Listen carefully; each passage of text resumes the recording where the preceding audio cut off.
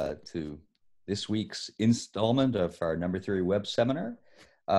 Just the usual kind of disclaimer. So please, you're strongly encouraged to ask questions. I think the best way we found to do that is to either raise your hand or ask something in the chat, and one of us will hopefully check that out and interrupt Peter. But without further ado, I'm very happy to introduce Peter Sarnak from the Institute for Advanced Study in Princeton University, who will speak to us today on integer points on affine cubic surfaces. Peter. Thank you, and it's a great pleasure to be part of this. I looked at some of the previous lecture titles and, in fact, the slides. Looks like it's a fantastic success. And let me say that my talk will intersect two of your recent lectures by Browning and by Drew Sutherland. You will see as I go along, but I don't think that that's a negative. Maybe it means the subject has some interest. And yeah, so let me start. Let me also make clear that I welcome, I've given a few of these Zooms now, and it's nice to actually know there's somebody there on the other side. Sometimes I panic that maybe I don't know what I'm doing here and I'm just talking to myself. So feel free to interrupt, not just through chat, but just, it's not interrupt, interact is the word. And so, all right, let me start. So this is all joint work with Amit Ghosh, the more recent work, and some of the earlier work, which is still being worked out, is with Alex Gumbard and Jean Bourgain. Unfortunately, Jean Bourgain died a few years ago, but Gumbard and I are still working out or writing up some of these details.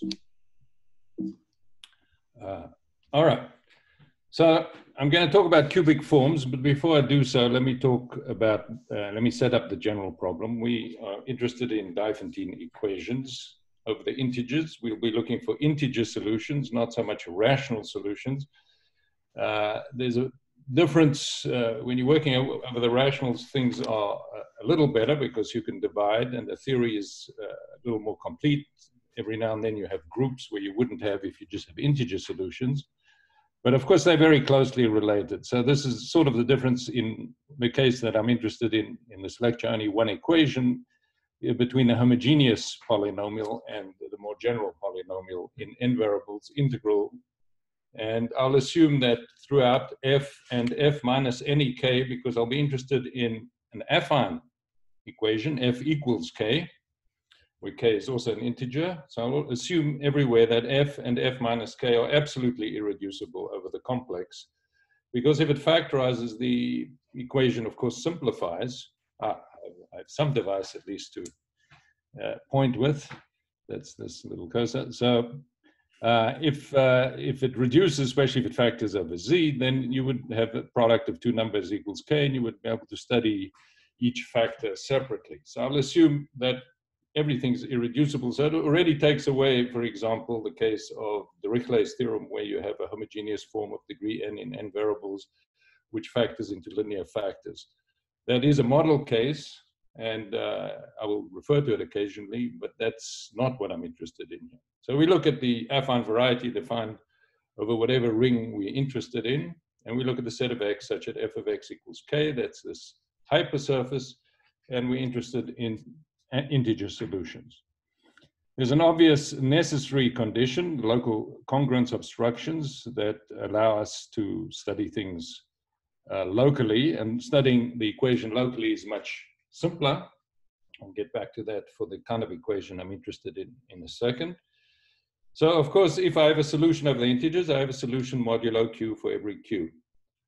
And checking the solutions modulo q, especially for the kind of equations which are absolutely irreducible and at least in three variables, I'll be looking at cubics in three variables, the condition, the local condition of whether you can solve modulo q by the Chinese remainder theorem simplifies tremendously, and it just becomes a condition on arithmetic progressions, so that this equation f of x congruent to k modulo q, which, of course, counting the number of solutions would give you, if you do this over the extensions, field extensions, p squared, and so on, would give you the local zeta function.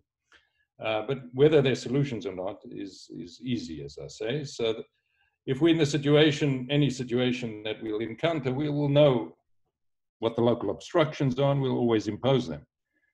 And if we pass these local obstructions, then we would be very happy if there's a global solution, and if there's a global solution, maybe many global solutions. So this is the local to global principle we're interested in. And we say that we have a Hasse principle, because this is based on, I will review Hasse's theorem in a second. We have a Hasse principle if the local obstructions, these trivial local obstructions, are the only ones. So if you have a linear equation, let's dismiss that case immediately. So it's just a linear equation like that. Linear form equals k. Then, of course, if you're going to be able to solve this over the integers, you better have the GCD of the a's divide k, and that's also sufficient. And once you have a solution, you have many solutions. So the linear equation is easy, but the quadratic equation is already as difficult as pretty much most things can get in the subject, although we do understand this case, and I want to explain a little bit why we understand this. So if it's a quadratic equation to be solved over the integers in a number field or over the rationals in the number field, this was what Hilbert, this is a well-known Hilbert's 11th problem. He posed this after seeing, putting together work of Smith and Minkowski. It's a difficult problem. He understood that class field theory, which didn't exist at the time, but which he foresaw at that point by looking at quadratic extensions, would play a big role in this. And the Hasse-Minkowski theorem solves, as Hasse solved Hilbert's 11th problem in case A, the easy part of the problem, which is to solve, do you have a local to global principle for a quadric, where you are asked to solve this for rational numbers in a number field. And of course, the necessary condition is if you can solve it in rational numbers in the number field, you have to be able to solve it at every completion kv of k. And the converse is true, and that's the beautiful Hasse-Minkowski theorem. The case over the integers, so like which numbers are sum of 3 squares over a number field, is much, much harder. And Siegel spent a tremendous effort to solve Hilbert's 11th problem over rings of integers. The Siegel mass formula was born out of this. He made tremendous progress on it. Of course, he had to start off with the Hasse principle to get started, but the answer is much more difficult. In the case that you have quadratic equations, quadrics in 2 variables, binary quadratic forms, that's really class field theory. That's understood through the theory of fields. But once you get to 3 variables, it's already very difficult. And Siegel was able to do it in 5 variables. He actually developed the Hardy-Littlewood circle method. I'll return to that in a minute. In order to do that, Kneser found a very beautiful treatment of 4 variables in the slightly weaker form. So you can't expect a local to global principle over a number field, especially for definite quadratic forms. That you can solve for every k if and only if there are no local integral obstructions. But you can demand that that be true if k is large outside some well-known exceptions. And that's sort of a stable local to global principle. And that's known now all the way down to 3 variables. And that's a work of Siegel, Kneser, Duke Ivanich made a very important breakthrough, and Cogdill, Piatetsky, Shapiro, and myself were able to settle this. And the reason that three variables is the critical and hard case here, and the reason that one can solve that, so 4 variables or 5 variables, as I said, Siegel already was doing with the circle method. 4 variables can be handled by a method that I'll return to, Klosterman's improvement or development of the circle method allowed you to deal with 4 variables, even over a number field today. But 3 variables, the only way we know how to deal with it is to use the full force of modular forms. There is a theory of theta functions, which connects the solvability of f of x equals k by making modular forms. So the important thing about a quadric, which is f of x equals k, where x is a quadratic form, is that it's a homogeneous space for orthogonal group. And it's that extra piece of algebra, that it's got the symmetry of an orthogonal group underlying it, that allows you to bring in modular forms through theta functions, and then the techniques that are required to prove this are highly non-trivial, but that's the feature that allows you to understand quadratic forms. So I worked on that many years ago, and I've now been working on the case of cubics. And cubics are much, much more difficult, especially over the integers. We essentially know nothing in 3 variables, which is the case I want to talk about, but let me review what we do know in many variables. So I'm going to stick to affine cubic, not homogeneous, as I said. And the reason is I would love to stick to homogeneous only and deal with the rational points on cubic forms, but I have nothing to say there in terms of any new methods. I'll review what is known. So I will have to allow, because the case that we're going to study in great depth is not going to be a homogeneous polynomial. It'll have lower order terms. But the leading part, I always want to be cubic. I want it to be non-degenerate, so it should involve all the variables. That's what I mean by non-degenerate here. And I'll assume, as before, that f and f minus k are absolutely irreducible. And we look at the level sets, this affine hypersurface, and we ask when k is admissible. And in this case, really, the condition on local solvability is simply that k lies in a progression. We'll see this in every example that we look at. It's a general fact that follows from Langevin theorem very easily. And the question we're interested in is to produce points, not to show there aren't any points. And the production of integer solutions, or rational points more generally, for algebraic varieties is very limited. We don't have many tools. And that's why the subject, even examples, are very interesting. So I'm interested in the case that it's rich, that we may have a local to global principle, a Hasse type principle, and if the number of solutions is non-empty, in other words, we do have an integer solution, then do we have infinitely many? Are they Zariski dense? And are they rich enough to even satisfy some form of strong approximation? So strong approximation means that we have enough solutions. So we're looking at VKFZ. We're looking at this affine variety. And we ask, can we actually, if you give me a local solution, so you give me a solution modulo Q, does it come from a global solution? That's what strong approximation asks. So is it possible that the solutions are so rich that not only do we have a Hasse principle, but we really have many, many solutions, enough to cover all local solutions? All right, so we're looking at a cubic form. And I'm going to talk about cubic forms in 3 variables, and that's because that's the critical threshold and by far the most difficult case, and for which we know almost nothing. If we look at a cubic form in 2 variables, so if, let's say, it's irreducible over Q, so it doesn't fit into what I had before because it factors over C, but let's suppose it doesn't factor over Q.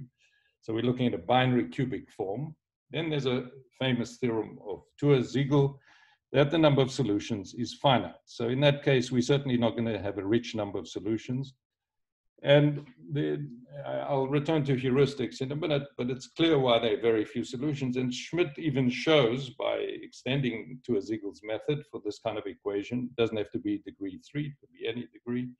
And not only is it finite, but for most k's, so if we fix f and we vary k, which is what I'm interested in, for most k's, there are actually no solutions. And for most k's, in a very serious sense, all but k, in this case, k to the 2/3. And if you look at the local obstructions in this case, which are a bit trickier than in the case of more variables, because they can be local obstructions, it's easy to compute what they are. And the number of k's which are admissible is still, the number of k's up to capital K, which are admissible, is still capital K over log K, roughly, while the number of cases for which it's empty is much, much larger. So you certainly don't have any Hasse type principle in this case, and I'll call that the supercritical case. So the cubic forms in 2 variables, we understand they're very few solutions. So let's allow many variables. Perhaps the strongest theorem that's known today is the theorem of Browning and Heath-Brown. I'll call this the subcritical. This is where we have many variables. And that is, let's allow these non-homogeneous cases. So if the F0, the homogeneous part, is non-singular, and we only look, of course, at admissible K, then we will always have an integral solution, and the integral solutions will be Zariski dense, and you'll have full force of strong approximation. The point is that in proving this, they're essentially proving it by the circle method. So the circle method of Hardy and Littlewood is a harmonic analysis method to solve these kind of equations. And if the number of solutions is extremely large, so let's try and understand how many solutions there are. We're looking at fx1, f is cubic. So if I look at fx1 up to xn, if I have n variables and I let the x's go up to b, say, in size, I will have b to the n numbers. When f transforms any one of these numbers, which in each coordinate is at most b, since it's cubic, the number will be at most b cubed in order of magnitude. So that means that we are filling boxes, b cubed boxes, by b to the n points, b to the n elements in the domain of this f. And so if the world were fair modulo the local obstructions, each box would get roughly b to the n minus 3. So if n is bigger than 3, there should be a lot of solutions, at least on average, and maybe the world is nice, and each guy that's supposed to be hit, except for the congruence obstruction, is hit. And when the circle method works, it proves that. And not only does it prove it, it proves that every kind of feature that you want of this nature is true. So that's in the subcritical case, but we need a lot of variables. And of course, a lot of the work in the subject is reducing the number of variables, especially if you're using something like the circle method. Hooley, before he passed away, also maybe a year ago, I think it's the last paper that maybe of his that's published at this point, I'm sure more will be on the way, showed the kind of, he explored the kind of question that I want to explore for cubics in 3 variables, and that is, he got down to 4 variables, but not being able to deal with any f, but to deal with, not to be able to deal with every k, but to deal with almost every k. So the question is it true that almost every admissible k is actually represented by f? And you can apply a technique which he developed in many contexts, which is to compute the variance of the expected number of solutions from the number of solutions. Then you double the number of variables when you compute this variance, and then you into 8 variables, which is getting closer to your 10 variables where the circle method works, and where he'd actually showed that if you assume the Riemann hypothesis for certain passive AL functions that intervene in his method, then you actually do get this almost all result. Browning, sorry, yeah. Does almost all here mean? Yeah. Okay, this is very, yeah, you can see Bjorn, who's both an algebraist and an analyst. Yeah, if I'm talking almost all, it's all but density 1, so it's in the sense of densities, that's a much weaker result, yes, of course. I should also add that when you produce a point by this method, by this averaging method, you produce a point, but you don't produce infinitely many points on any one of these f's, or any one of these k's. And the same, there's a recent work which actually was presented to the seminar by Browning, by his work with Labudek and Sawan, where you average not over the values that an f takes, but you average over, he's looking at the projective case and rational points, but he averages over the moduli space of f's. That's a very big averaging, and again proves that you have a Hesse principle in the case which is similar to this in the sense that we expect many solutions. So this averaging method will maybe produce a point, but it never produces as a risky dense set of points, because you don't, as you increase your parameter space over which you're averaging, you produce points on different varieties, and not points, nobody knows how to produce them all on the same variety. So in this case, where I fix f and vary k, or in this Hooley case, you don't get for any f that you actually have more than some finite number of points, but you do get a Hesse principle for almost all level sets for f under this strong assumption, if you have 4 or more variables. So the cubic case is the case which is by far the hardest. So 2, we very few solutions. I explained heuristically why we would expect here, if we look at boxes of size b, that they're only going to be b to the 0 number of solutions. So you're going to be, if you're going to hit maybe finitely many times, and this bodes poorly for analysis. So it's going to be kind of tough. You may be able to circumvent that difficulty in a way that I'll explain in a minute. But what I would love to say something about, I have nothing to say, and there was a lecture on this also in the last month in the seminar, is a sum of 3 cubes. That would be the ideal problem. But this is an extremely difficult problem. By the way, we're allowing x to be negative here. If you put x to be positive, the problem, that would restrict the values, and it's very easy to see this. Even almost all result is not true. It's not true that almost all k's are a sum of 3 positive cubes. There just are not enough points around to fill the boxes. It requires a little bit of an argument, but it's not difficult. Anyway, as I promised, that in any of these cubic problems, the condition that you're admissible is very easy to determine. Here, you shouldn't be 4 or 5 mod 9. And if you're not 4 or 5 mod 9, as far as the mankind knows, you probably, it's possible that you always do have a solution. We don't have any tool to produce solutions. We don't have any tool to produce almost all k's, I'm afraid, in this case. So one goes to the computer, and I'll tell you what's known in a minute. But the talk of Sutherland explained very beautifully the breakthrough by Booker, who used the method of Elkies, and then Sutherland, as far as I can see, explained in much more detail this method. There was the first number that was not known to be a sum of 3 cubes, but which could have been a sum of 3 cubes, was 33. And as you can see, the solutions are very sparse. So this was the first solution that Booker found last year. And then he with Sutherland have found many more solutions, including a solution for 42. You might ask, what are these numbers 33 and 42? They're the first that weren't seen, but there's a reason that they weren't seen, as I'll explain in a second. So these are found by a computer. They don't produce more than one solution. They may look for more and find more solutions. But it's a very difficult problem. There's no local obstruction. Nobody's found an algebraic obstruction. There's one case where we know something a little more. There's a very beautiful theorem of Lehmer, developed further by Boykers, which you can show that for the equation equals 1, sum of 3 cubes equals 1, of which you can put 2 equal to 0 and 1, that these solutions are dense by a very clever use of Pell's equation. I don't want to go into it, but it's the one case where the level set has not only got a solution, but it's got a dense set of solutions for the sum of 3 cubes.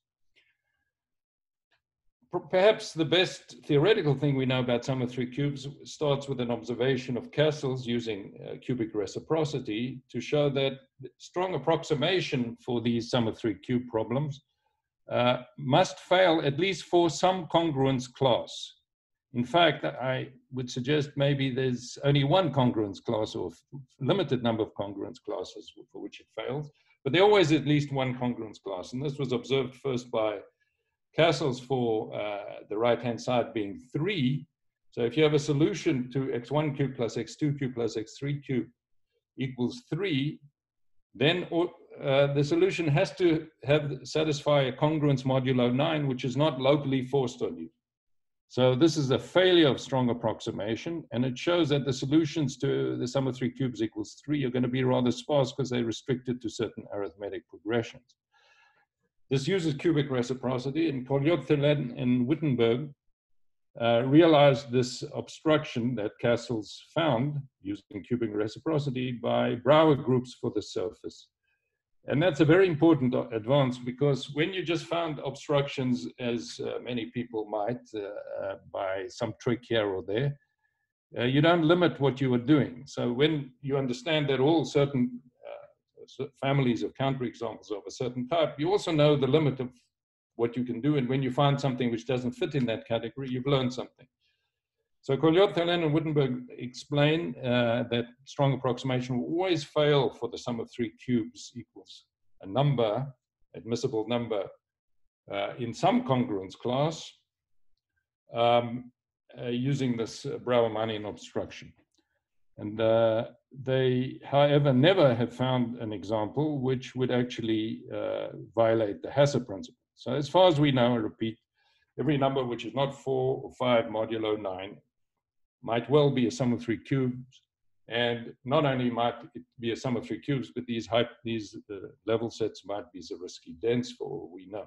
And you can conjecture one way or the other, and I don't think anybody will disprove you or prove anything unless they have some really big new idea. So with that said, and having spoken for 25 minutes, I now will turn to what I wanted to talk about. And that's some very special cubic surfaces that I've been working with Bogan and Gumbid and Amit Ghosh over the last 8 years or so. And my one excuse for looking at special cases is we really don't have exotic equations, enough exotic equations, but in which we can say something non-trivial and for which the average Sorry, what? Is there a question? Can you hear me? Yes, we hear you. Please continue. You can hear me, okay. So I must carry on. Okay. I don't want everybody to be moved off into the waiting room. Sorry. All right. Yeah, so let me get back here. So I'm going to talk about Markov cubic-like surfaces. This is a family of surfaces, cubic surfaces. They're not homogeneous, for which there are many viewpoints and many different tools that can be used. And because of that, we can say something non-trivial. So let me introduce you to the basic case. So the cubic form is sum of 3 squares minus the product of 3 numbers. So it's something very special, and we're going to see very many properties that allow us to look at it from many different points of view. Again, I'm looking at the level sets, same question. I will single out 2 cases here. The Markov surface itself, he looked at the case where k was 0, and there's a number 3. I'll return to that a bit later. And k equals 4, which is the Cayley cubic, which is very important in the theory of cubic surfaces, because this is the surface that Cayley used to prove the 27 lines on a cubic. But we have this one parameter k, that's our level sets, and we want to look at the Diophantine solutions to it. So Markov looked at this first. He studied it in connection with what's called the Markov spectrum and approximations of quadratic surds, how well you can approximate them, very closely connected to the Lagrange spectrum, and he connected the two. There's a very beautiful paper by Frobenius explaining Markov's ideas, and if you look at Frobenius's paper, you will pretty much see the modern view on the subject. Harvey Cohn in the 60s observed the connection between the Markov solution to the Markov equation and simple closed geodesics on a congruent subgroup of the modular surface. So a connection between closed geodesics, hyperbolic geometry, and integer solutions of the Markov equation. And I will use that connection indirectly later. The Markov equation comes up in algebraic geometry in work of Rudakov and Gorenstev, and even there's a paper on the archive just 2 days ago by Kotti and Varchenko on the Markov equation for Laurent polynomials, a star Markov equation where they introduce a star operation and involution, where you're trying to solve the Markov equation in polynomials, Laurent polynomials, and that's very much connected to this algebro-geometric work of Rudakov. There are other cases. There's the Markov equation comes in Lefschetz fibrations as an obstruction, work of Denis Arroux. But the most important to me will be that the Markov equation comes up as the relative character variety, and this is how we'll generalize it, I'll explain at the end, of representations of the character variety, so this is up to conjugation of representations of the once punctured torus into 2x2 matrices. I'll return to that. And that's a viewpoint that's extremely important. It brings, and this hyperbolic closed geodesics is also very important because it brings other tools. And that's exactly what I like about this problem, is that we can use the circle method, but we can also use other tools and even combinatorics to try attack the problem of the richness of the integer solutions.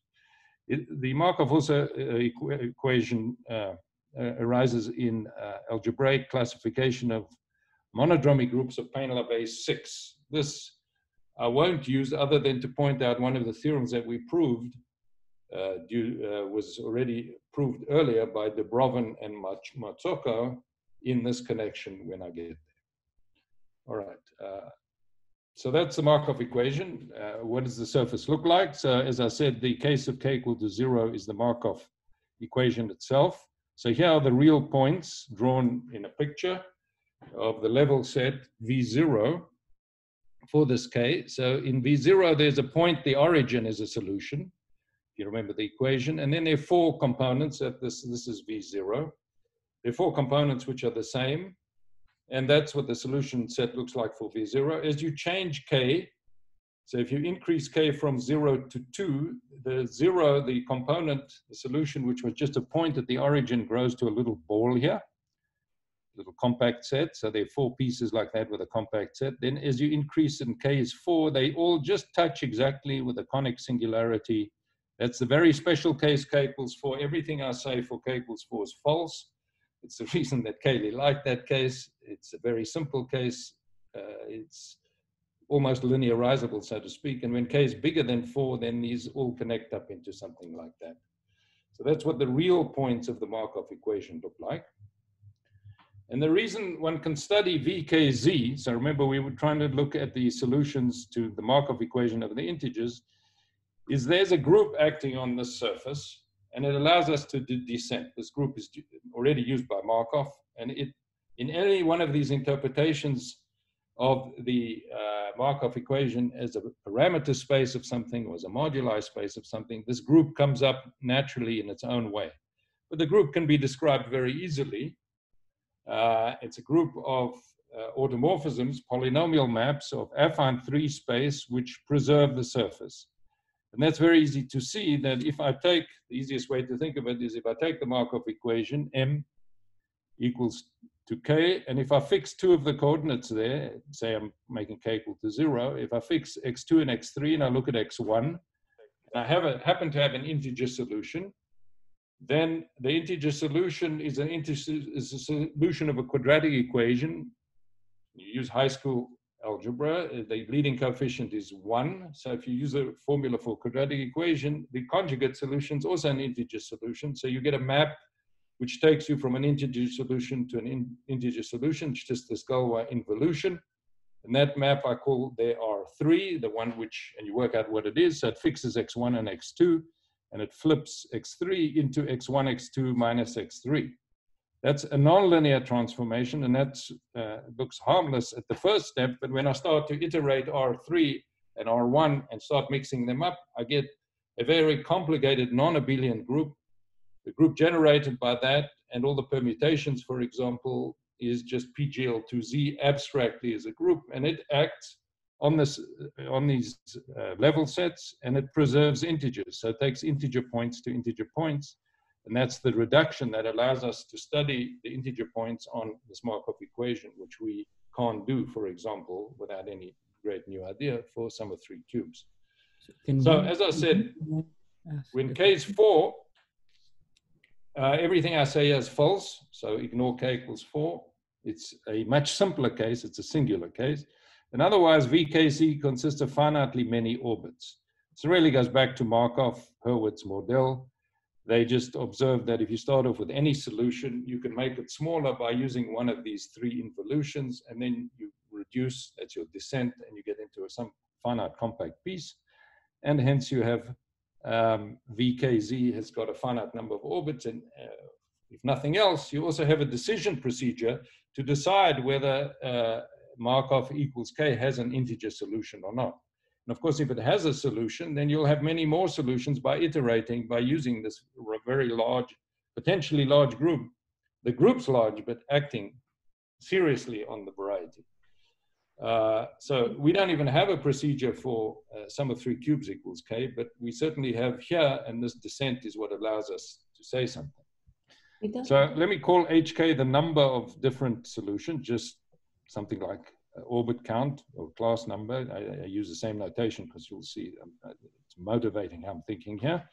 So if HK is positive, is VKZ infinite? So is it Zariski dense? Very likely, since we can start with a point and then move around, unless we're stuck in some little closed small orbit.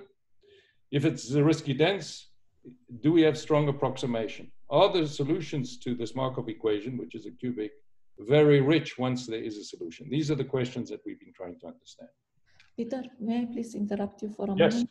There is a question, please, from Sheriar Sikander. Would you please ask your question? Thank you.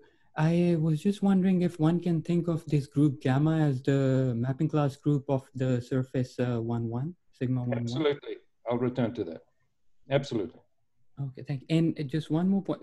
So maybe you'll also talk about this, but how does the parameter k enter in the relative character variety in the definition of? It's the trace of the boundary component. It's a trace. So if so you're fixing the conjugacy class. I'll end off by explaining this in general. Yeah. Okay. Thank you. Yeah. Good. Good question. All right. So for all k, which so again it's given by progression. So if k is not 3 mod 4 or plus or minus 3 mod none, those are the case for which is an obstruction. Otherwise, there's no local obstruction. There are no obstructions periodically. And so we'll restrict to k's which are admissible and only those. And for k small, you've got this reduction. You can work out what's going on. So I'll return to k equals 0, the Markov case. He found there was one orbit there only. That's his famous Markov tree. But let me first remove some trivial points that exist. So if for some k, you have a solution where where one of the coordinates is either 0, 1, or 2. And if you have such a solution, k is already determined because if you fix one of those coordinates and then you ask what can k be, then you're looking at a binary quadratic, a quadratic in 2 variables. And that, of course, we have a complete theory for. And so I'll remove these special, easy to describe solutions. They without loss of understanding, and we'll call the solutions generic. And in our work with Ghosh found something very, very beautiful. And if there's nothing else you take away from this lecture, you take away that there's the Gauss fundamental domain that everybody knows for the modular group, and there's the Amit-Ghosh fundamental domain for this. It's as beautiful. And this is the theorem, that if k is positive, it's a little trickier when k is negative. A generic, you want to find all the solutions, so you can do this reduction, and the set of solutions is very much like Gauss reduced. So we say it's Gauss reduced.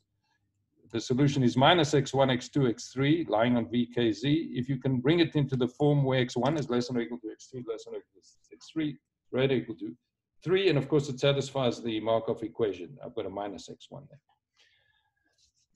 And the observation of Ghosh, which is very beautiful, is that you have one element inside this for every orbit. In other words, the class number that I called HK is exactly equal to the number of solutions in this region, and that's a finite region, and it's very easy then to numerically compute HK for any k, which he did, and we used it immediately theoretically.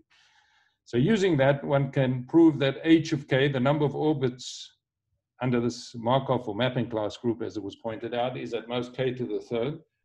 And the most important thing we observed, number 2 here, is that on average, so if I average either through positive k's or negative k's, the average value of the number of distinct orbits is growing like log k squared. And I'm going to return to this. This is the driving force of the main theorem. And that it means that for a typical k, there are more and more solutions. And this allows us to at least be in the situation where these other averaging, where we want to maybe prove a local to global for almost all k. Remember I said that if we take a box of size length b, we'll hit each person a bounded number of times. But this is saying that these class numbers are growing, at least on average, slowly, log k squared. So there's a chance to do some kind of theorem which says that almost all k the Hasse principle is true, and once we have such a point, then we can start to use the group to becomes a risky dense, so we use everything that's available. From the numerical experiments, we found that the number of k's up to k for which the Hasse principle, we only talking about admissible k's, of course, for which a Hasse principle fails, is roughly k to the 0.9. So they are a tremendous number, but still zero density failures from the numerics. And that's what we set out to prove. Here's an example of, there's the fundamental domain of Ghosh inside that triangle there, and you count so that h of k is 6, I think, in this example. And here's our main theorem that we have proved and still busy refining as I'll explain at the end. So firstly, as the numerics indicated, there are infinitely many Hasse failures, and we are able to prove that by using reciprocity. So we found a obstruction which only produced k to the half over log k Hasse failures, while I told you that it appears to be k to the 0.9 Hasse failure. So we're certainly not explaining all of them, and that's a warning that algebra or these Brouwer-Mannian types of obstructions, which I'll return to in a second, are not decisive, but they at least give something. And the main theorem that we prove is that almost all k's, h of k is positive. In fact, h of k goes to infinity, gets larger and larger for almost all k's. So that means that the Hasse principle is true for k admissible for almost all k's. That's the analog theorem that we've seen when you have many solutions, but here we're only growing like log when we set it up. And we're still able to prove this in 3 variables. So we quite satisfied with that. And that's establishing what we saw numerically. All right, the Hasse principles we found all come from it couldn't be explained by the Cayley cubic modulo some prime, but they use quadratic reciprocity. Collot-Thelen and co-worker Deschang and Xu, and also Loughran and Nunkin independently have shown that the examples that we're showing via our quadratic reciprocity that fail Hasse principle can all, half of them I should say, can be explained. This is the beauty of the Brouwer-Mannian, is it also limits what you can do. They explain all the examples that can be explained by Brouwer-Mannian, and they are essentially half of our examples. The other half combine that kind of argument with descent, which Brouwer-Mannian does not build in descent. So they can explain all our examples, if you like, by using descent and Brouwer-Mannian, and that's, I think, very important that they explain it conceptually and not just that we produce these examples. But I repeat again that there are many more failures indicating that we should be very, very nervous about a sum of 3 cubes hitting every number. It may be that you can't explain the failure by some simple obstruction which involves reciprocity, which the Brouwer-Mannian and our examples are of that nature. Let me say not a word about the Brouwer-Mannian obstruction, but our proof of the almost all, because that's kind of subtle and I think maybe hasn't been looked at that much, is we have, because if we restricted the variable, say, to be positive, then we would hit every number, bounded number of times, and you could never prove almost all.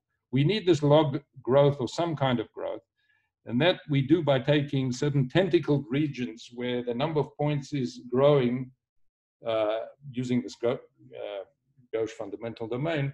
The number of points is growing slowly like log, and then we have to, and because it's growing, the number of diagonal solutions, which when you're looking at cubic form in 3 variables is already a significant number, is just washed away so that we can get rid of it, and it becomes technically very tricky, especially to control the diagonal. So there's a calculation of the expected number of solutions, and we take the difference, we square it, we get to a cubic form in 6 variables, but the cubic form is mx minus my, of course. And we have the luxury in that situation of fixed, and this part doesn't use any of this Markov group. This part is just using geometry. If you like, it's not the circle method, but it boils down at some point to the circle method, meaning we fix 2 small variables to make a tentacle, something that you should be doing with the sum of 3 cubes as well, by the way. And we are able to analyze, when you fix 2 of the variables, the situation that arises properly, because we can deal with quadratic forms, quadrics in 4 variables, which is we have 6 variables, 2 of them are fixed, which we're going to make very small. And then we have to see how many solutions there are in a region compared to what Hardy-Little would predict. And Klosterman's methods allow you to do that, especially in its modern incarnation. To control the diagonal, the Klosterman method or any such theory is not strong enough, and we actually have to get into divisor theory and count the number of divisors. And there's a very beautiful paper of Granville and Blomer, which does the preliminary stuff that we need. So it's quite delicate, the main theorem here. part 2. And it's a case where we don't have many solutions and we're only averaging on one parameter, but we're still able to do it because of the special structure of mx minus my. And it applies to such cubic forms, which we've identified in the paper what that feature is.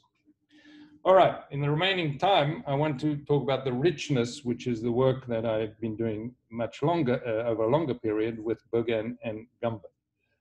This is where we started. And suppose that we already know that VKZ is non-empty. So we have 1 point, and now we want to say, gee, I've got 1 point, I've got a tremendous number of points. And here's where the mapping class group and all the geometry is going to come in.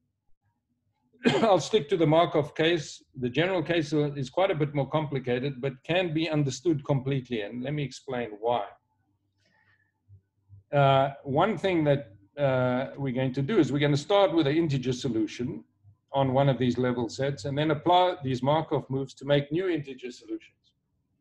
I hope, Michael, can you hear the lawnmowers? This is the trouble with Princeton in the morning, is your neighbors always got lawnmowers going, and it didn't occur to me that this could be a problem. They are outside here. I certainly hear them. Okay.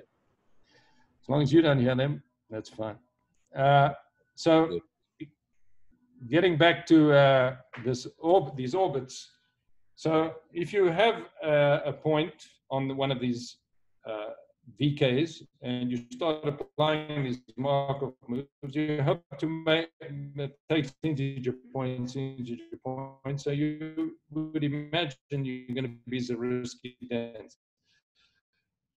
Your enemy is you might be stuck in a finite orbit. Maybe this is a finite orbit for this action on affine 3 space. So all of a sudden you need to know what are the finite orbits in characteristic 0 of a Q bar, because anything that appears in characteristic 0 will appear by the Chabotarev theorem of a finite field FP for many P's. So we have to face that. And so we have to classify what the finite orbits of the action of this mapping class group are on affine 3 space. And we did, and for that, we used one of my favorite theorems, Lang's GM conjecture, which was solved by, we only need the torsion part of that, which is much simpler, but the full conjectures was solved by Michel Laurent in the 80s. We use that to make this classification. It's not never, but it was kind of, to me, I couldn't believe that nobody had looked at this, because there are many people who work in Kleinian groups who study the action of the Markov mapping class group on the character varieties, it's so-called. And they know it's very complicated. They looked at for much more things, but somehow they had not identified the finite orbits, which are absolutely critical. But the Brovin and Machoko should be, did actually determine this, and they was to me quite shocking. How did they do this? These are two mathematical physicists. How did they do this without using Lang GM? Well, it turns out that they found an old paper of Kronecker where he gives a proof of the classification by Schwartz of hypergeometrics with finite monodromy. This is a nonlinear version. This plane Lavey is a nonlinear version of that. And this proof of Schwartz's theorem by Kronecker uses roots of unity, not by the proof is by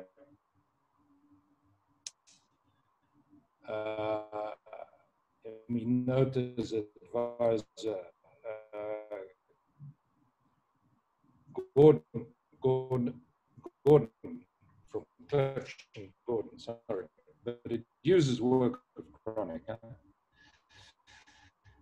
And if you look at that carefully, you'll see that that work actually has the roots. That probably is the first step towards a proof of language GM long before anybody else in this in the 60s, 70s, 80s was looking at it. So they found this proof and they found the finite orbits. And if you want to state whatever I'm about to state for arbitrary k, you must take into account those finite orbits. Let me take the case k is 0, and I'll put a 3 out because that's really exactly Markov's equation. Let me restrict to that. Then the moves are not what I had before, but there's the 3 over there. And then Markov's big theorem is that the integer solutions to this equation, yeah, especially if all coordinates are positive, have one root, one orbit. So there's the 0, 0, 0, that's one orbit, that's a special orbit. We, of course, remove it. I'll put a star to show I've removed it. And then all other integer solutions are gotten from this one solution. And the problem we're interested in is, do we have strong approximation?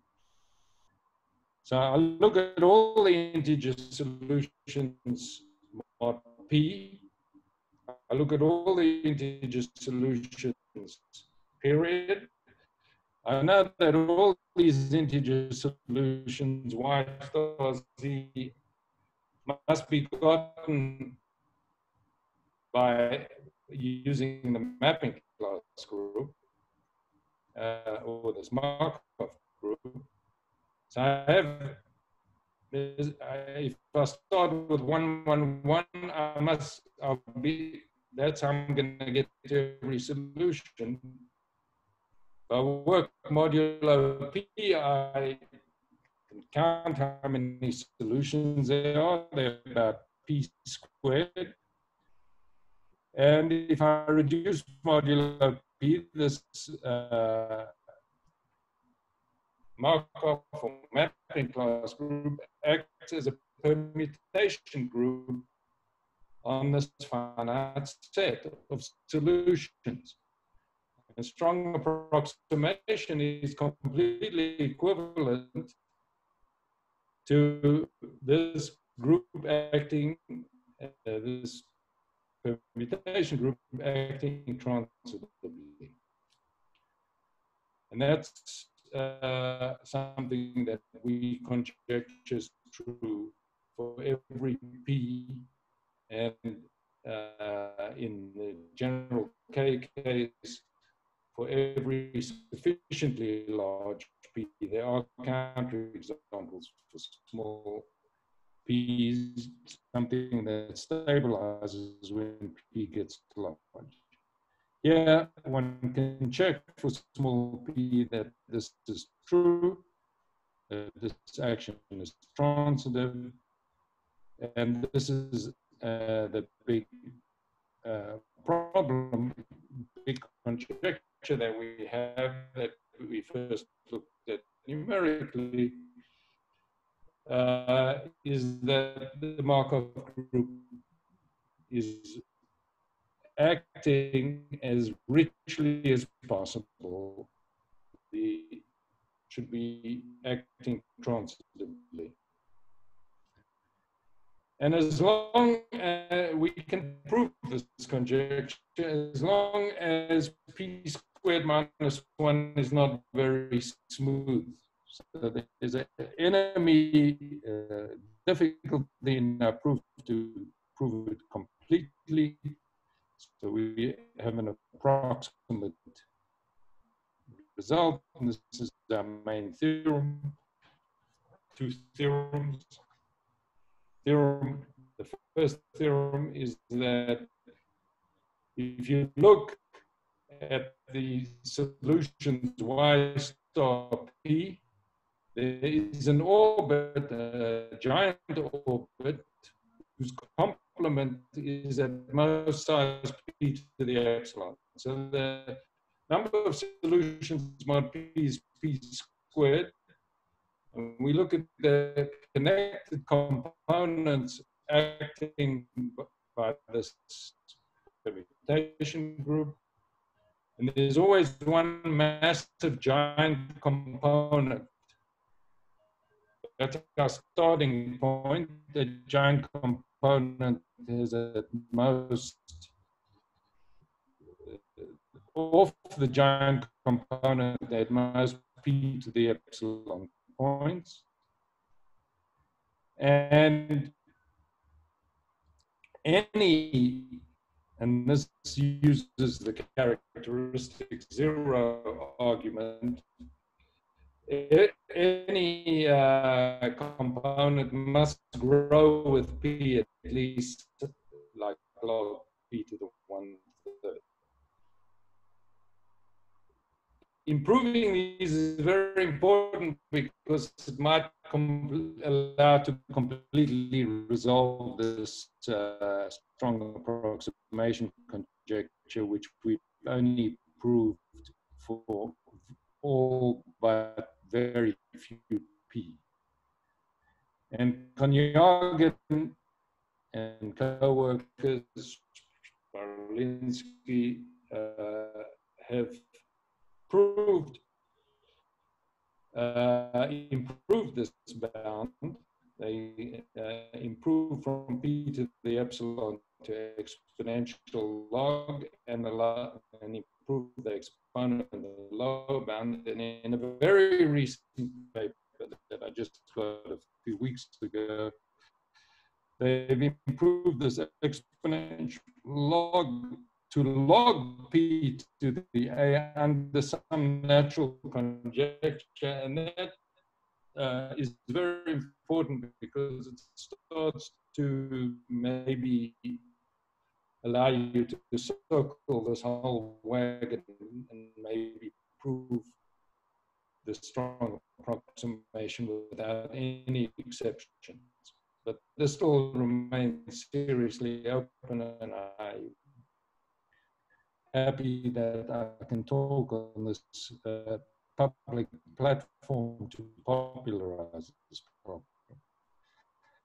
Anyway, Bergan, Gumbert, and I were able to use this to prove that the strong approximation conjecture fails for very few p. So the number of p's up to t for which it's not true is at most t to the epsilon.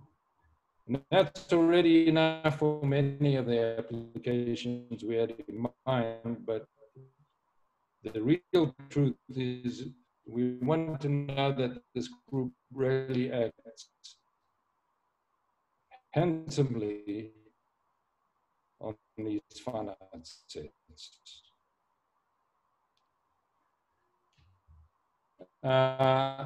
And in fact, the real problem is to act on the p-adics rather than p-adic integers. So there's a nice theorem using finite group theory from last year, Mayeri and Puder, which say that if P is one of the P's for which we've proved that we are transitive on these on these solutions mod P, and you ask what permutation group are we actually looking at? So it's a transitive permutation group, and there are old theorems in finite group theory which ensure that transitive permutation groups which act triply or doubly transitively already big.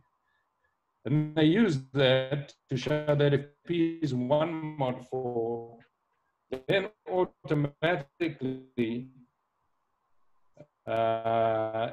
this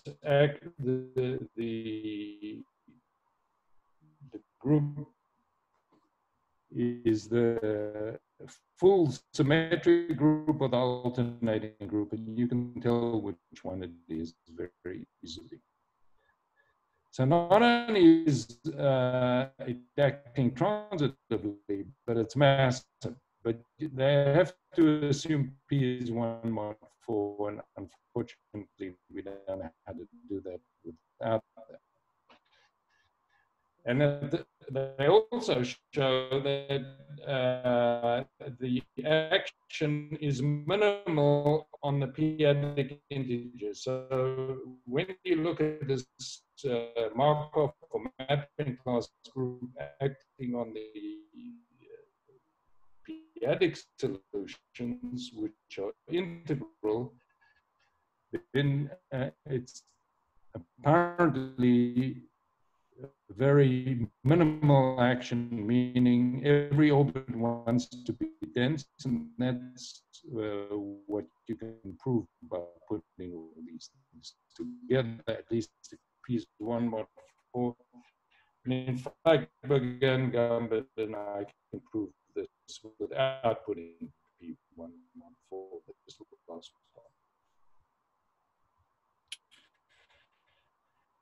time. Why do I say that this is very useful?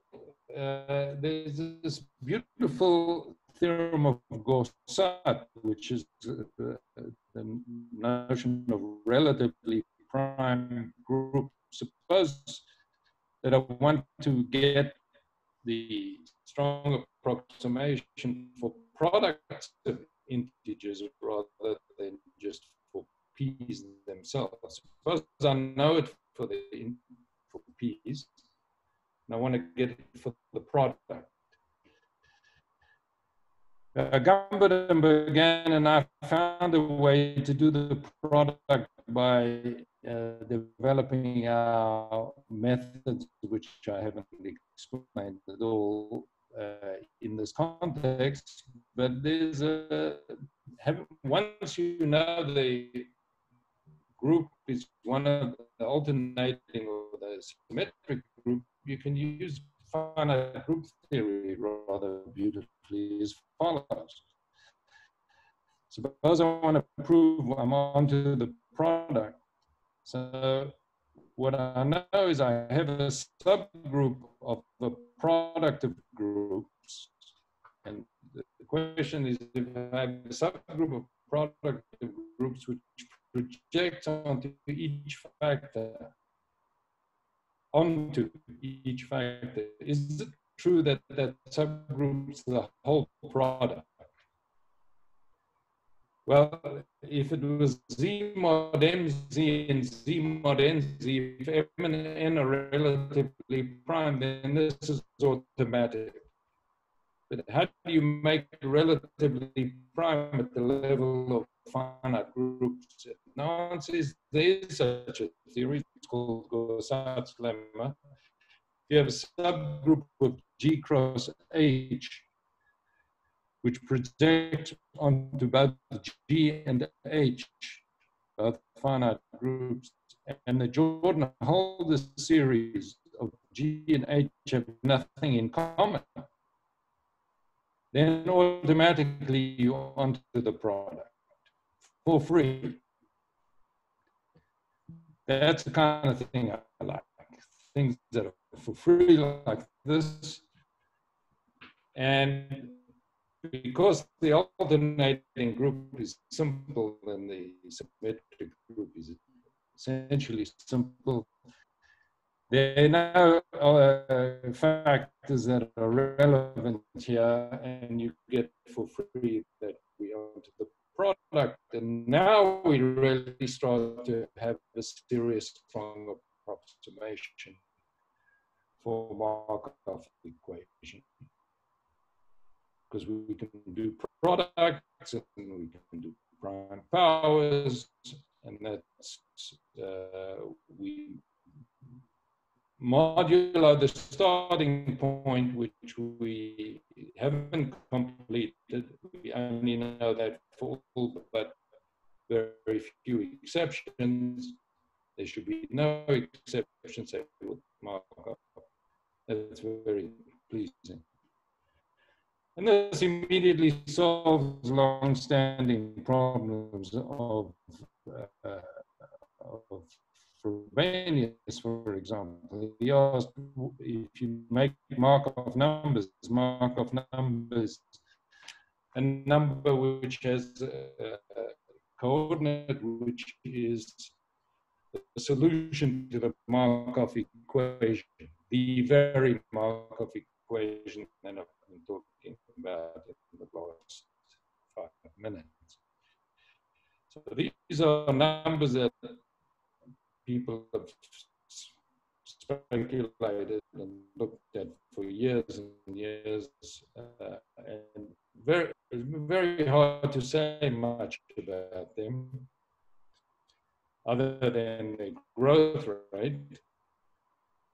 But Frobenius immediately observed congruences that they must satisfy. For example, if P is 3 mod 4 and P is not 3, then any Markov number cannot be 0 plus minus 2/3 mod P. The question is that the only obstruction?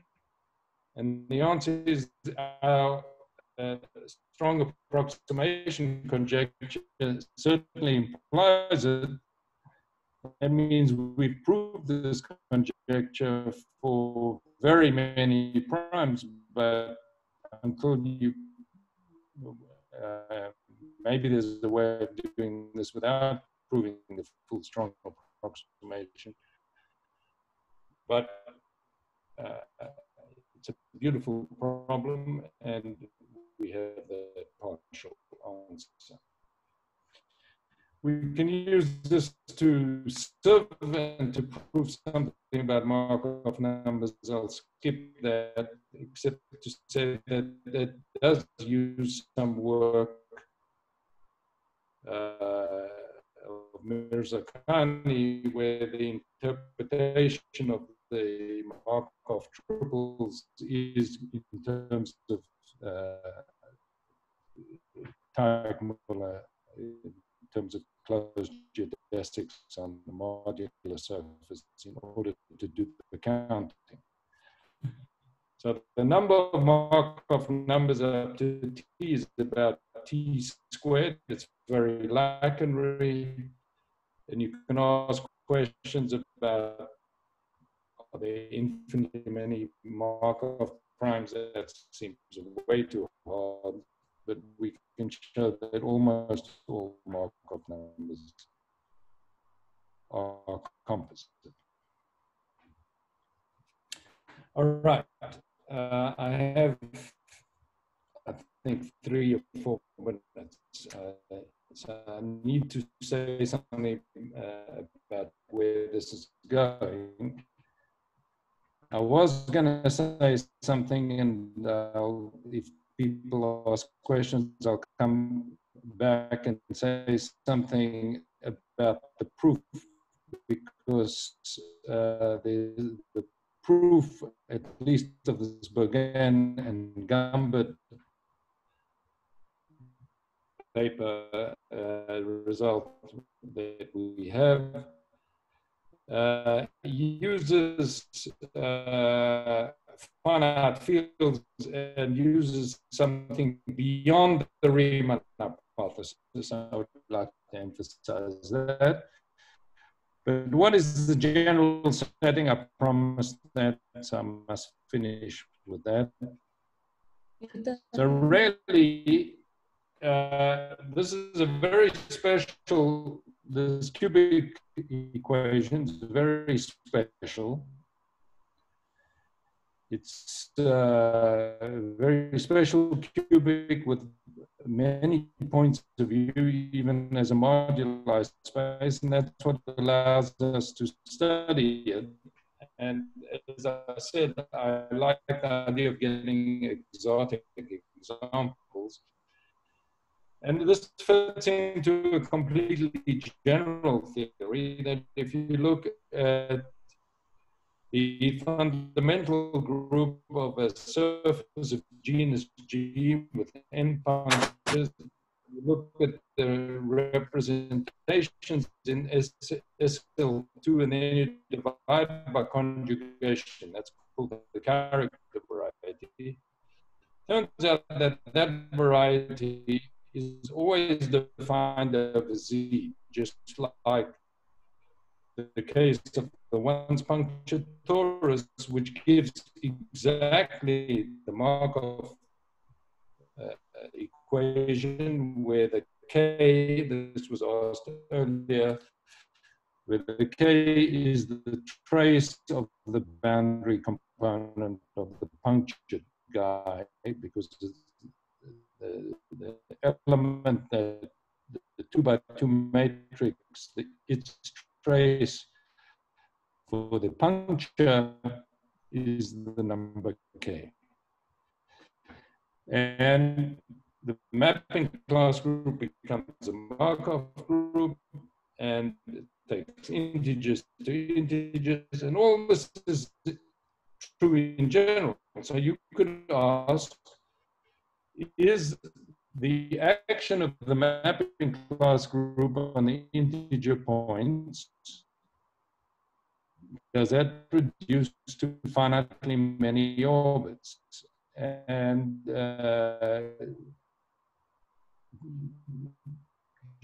J. Wang, I call him Peter Wang, in his Princeton thesis from a couple of years ago, made 2 big steps, at least 2 big steps in this direction. Firstly, before you start to say that your variety is a threshold case, like the case of 3 variables, as I explained it in simple terms, the right way to understand whether the variety is in this threshold is it being log Calabi-Yau, meaning it's just in this situation where integer points could go either way. It's not finite by conjectures of Voita, but it's not rich yet because the number of variables. And that's connected with taking the variety, the affine variety, its compactification, and looking at some properties which are called log Calabi-Yau in terms of the divisor at infinity and the canonical class at infinity. And he proves that these relative character varieties are log-Calabi-Yau, which shows that we're in the same position. And the more striking theorem, even beyond that, is he shows that you can do a full descent on the integer points, act with finitely many orbits. Essentially shows that. And unlike the case of Mordell and co., you can't do the reduction by, at least we don't know how to do the reduction by simple starting with a point and say, I'll find a simpler point. He uses differential geometry and nonlinear harmonic maps to find the reduction. Using nonlinear differential geometry, which I've never seen used in Diophantine equations before. So these more character varieties, these higher character varieties, offer a set of integral affine varieties for which the integral points are very rich and which are at the threshold and need to be understood. There's much to be done to put it in the same category as understanding of the Markov.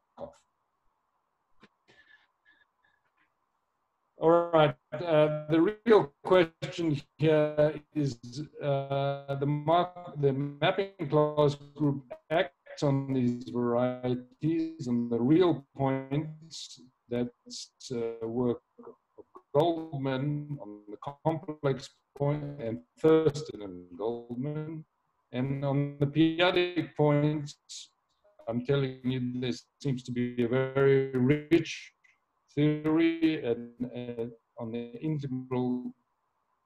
periodic integral points, it seems to act minimally, at least if the genus 1 and n equals 1 case is true. Concerning finite orbits, there's some work. I've run out of time.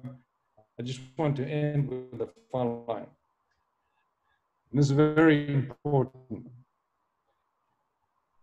In Diophantine geometry, when you work over the integers, if there's something to be stable, it should be true that whatever you do over Z also works over S integers or over integers of a number field. And while some of what we do generalizes to a number field, I want to emphasize immediately that the decision and finiteness of orbits fails.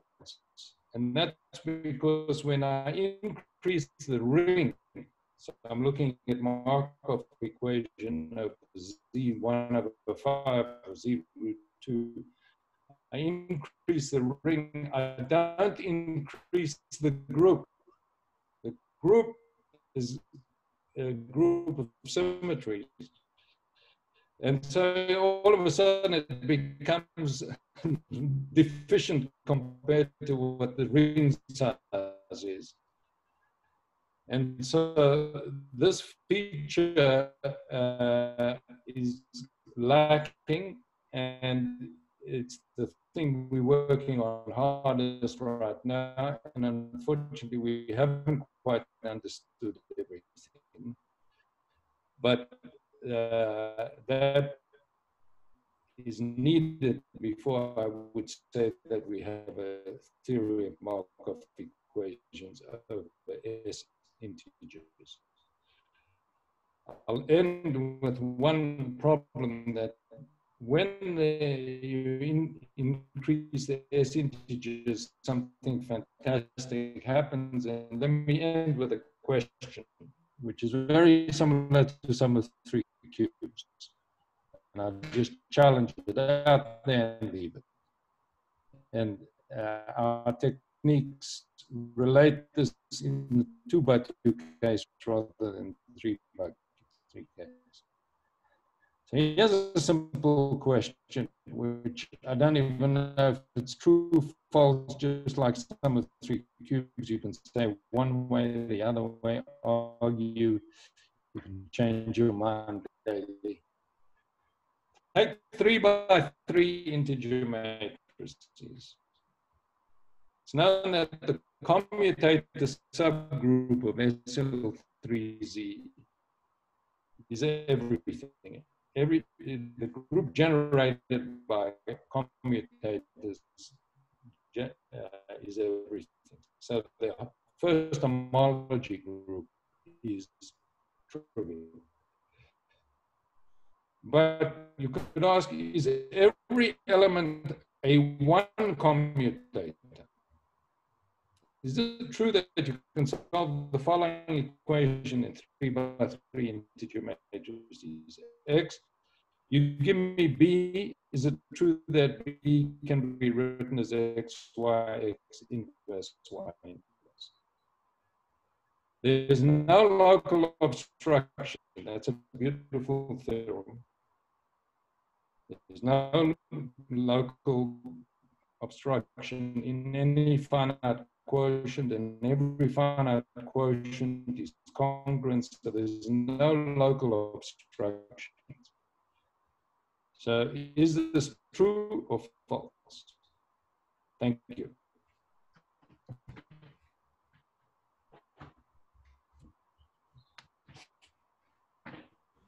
And sorry for going over time. I hate people who go over time.